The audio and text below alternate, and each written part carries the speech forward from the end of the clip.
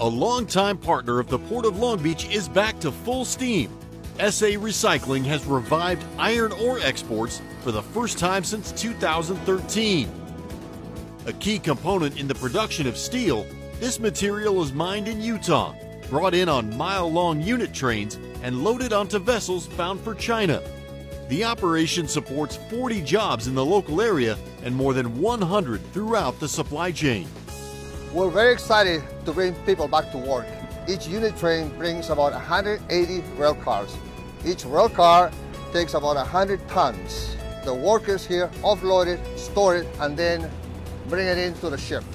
Our objective here is to be loading about 120,000 tons a month, starting out now and moving up to about 150,000 tons a month.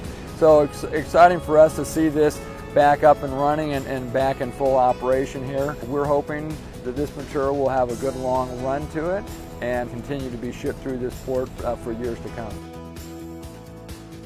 We're proud to work with SA Recycling as they reinvigorate their operation in the heart of the Port of Long Beach. Iron ore is a high-demand commodity that enhances our nation's export portfolio, supports good high-paying jobs, and contributes to the economic vitality of our community. Congratulations.